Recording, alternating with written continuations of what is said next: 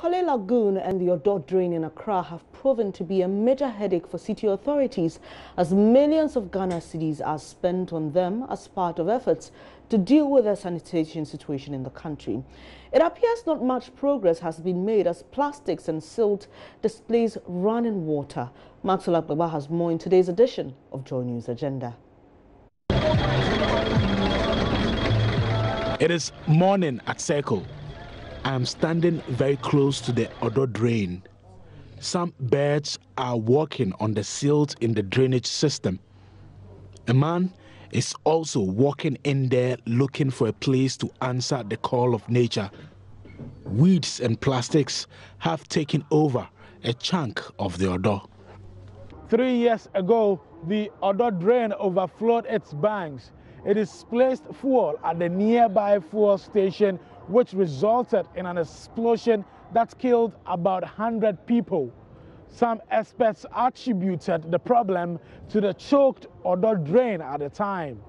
Some environmentalists have attributed the problem to the heavy human activities around the drainage system, which passes through many communities in Accra.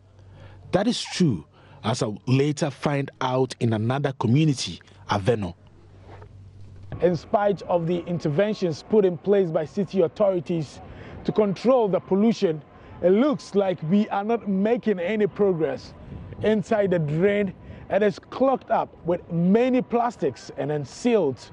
Happening right here behind me early morning here at Aveno is the ritual of burning rubbish right at the banks of the drainage system. I am now some meters away from the Korle Lagoon, and the situation is not different. A dirty pool of water with different kinds of plastics.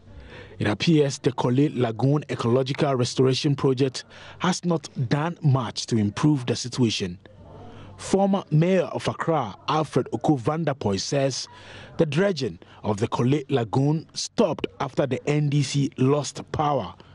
He says government has to take a bold step and ban plastics. Fani Mahama, under his administration, was making sure that the dredge masters were there, and periodically they were dredging the Korle.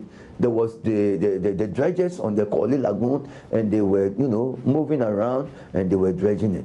As soon as the 2016 elections were over and government changed hands, the dredging exercise stopped. Right now, look, it's an eyesore. You look at the Korle, it's an eyesore. You look at the Chemo, it's an eyesore. It's not helping our economy. It's not helping our country. We have to take the bold step and push it away. The time has come for us to change our dependence on plastics and find other means of using disposable items, and ban the plastics. My president, Akufo-Addo, says that he will make Accra the cleanest city. The objective is excellent, but the question is, how are we going to make it possible? And I don't see the necessary steps that will make it possible. The former mayor says the Conti project is the solution to Ghana's sanitation woes. He's urging government to go back to the deal. The $660 million project, which was signed between the government of Ghana and the Conti group of companies in 2013, was to provide huge storm drains for Accra to deal with its flooding problem. So when John Mahama administration was leaving, we had a package in place that was approved in Parliament. And most of us call this the Conti project. Conti project would have answered all these things that I alluded to. It went to Parliament. It was approved in Parliament. Because we went on the IMF arrangement, so we could not access that loan. I was very glad when the current Minister for Works and Housing went to Parliament for vetting. He said and confirmed that he has seen the plan and he believed in the plan and he's going to implement it. So I'm hoping that he will implement it. If he would make sure that that implementation takes place, then I can see how Accra will be the cleanest city and Accra will have flying colors. But until then, it will be a dream that will never come true. The developments that have been made to clean up the Korle Lagoon are very important for the welfare of Accra. Like the harbor in Kufuor's time, plans were made, sods were cut, but since then nothing has happened.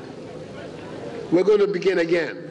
With this commitment from President Akufo-Addo, it remains to be seen whether the Korle Lagoon and the Odo Drain will be restored to its glorious states as they continue to be a blot on the country's sanitation script.